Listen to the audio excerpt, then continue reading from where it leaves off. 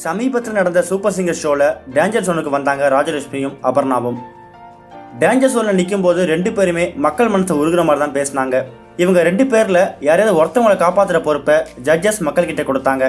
மக்கள் போட்ட ஓட்டுல ராஜலட்சுமிக்கு 65 லட்சம் ஓட்டும் அபர்ணாவுக்கு 30 லட்சம் ஓட்டும் கிடைச்சதா தகவல் வெளியாச்சு. ஆனா அது இன்னும் உறுதியாகல.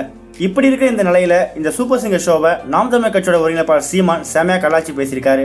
அவர் என்ன சொல்லியிருக்காருன்னா, இந்த சூப்பர் சிங்கர் நிகழ்ச்சியில ரெண்டு பேர்ல யாரையாவது ஒருத்தவங்களை காப்பாத்துங்கன்னு மக்கள் கிட்ட சொல்றாங்க. அதுல அவங்களுக்கு கிடைச்ச ஓட்லாம் பார்க்கும்போது நெஞ்சு அடைக்கிற மாதிரி இருந்துச்சு. பல லட்சக்கணக்கில் ஓட் போட்டிருக்காங்க.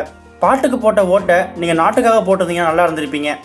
நாங்க 234 தொகுதியிலையும் நின்னோம். எங்களுக்கு மொத்தமாவே 4 லட்சம் ஓட்டு தான் கிடைச்சது. இது என்னடா கால கொடுமையா இருக்குன்னு சீமான் ரொம்ப காமெடியாவே கலாச்சி பேசியிருக்காரு. இது ஒரு பக்கம் இருக்க, பிரபல நடிகரும் இயக்குனருமான பாக்கியராஜ் மகன் சாந்தனுவோட மனைவி கீர்த்தி இப்ப புது வேலையை ஒன்று கையில் எடுத்திருக்காங்க.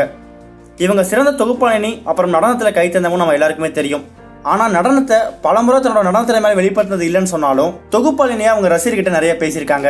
கல்யாணத்துக்கு அப்புறமும் தொகுப்பாளராக இருந்துட்டு வந்த இவங்க இப்ப புது முயற்சியில் ஒன்று இறங்கியிருக்காங்க.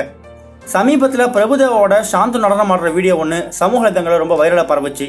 இப்போ அவரோட மனைவி கீர்த்தியோட வீடியோ ஒன்று ட்விட்டரில் அதிகமாக ஷேர் செய்யப்பட்டு வருது. நடிகர் சாந்தனு இந்த விடுமுறை நாட்களில் நடன பயிற்சி மையம் ஒன்று ஏற்பாடு செஞ்சிருக்காரு. அதை ஒரு வீடியோ மூலமாகவும் அவர் தெரிவிச்சிருக்காரு. இந்த 2 நியூஸை பற்றி நீங்கள் என்ன நினைக்கிறீங்கன்னு உங்களோட கருத்துக்களை கமெண்ட் பாக்ஸில் சொல்லிடுங்க.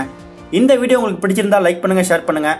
கனெக்டிங் டிவியோட அப்டேட்டை தெரிஞ்சுக்கிறதுக்கு சேனலை சப்ஸ்கிரைப் பண்ணுங்கள். இதுவரைக்கும் கனெக்டிங் டிவிக்கு சப்ஸ்கிரைப் பண்ணனா மறக்காமல் சப்ஸ்கிரைப் பண்ணிக்கங்க. உடனடி அப்டேட்ஸ் பெறுவதற்கு நோட்டிஃபிகேஷன் பெல்லையும் கிளிக் பண்ணிக்கங்க.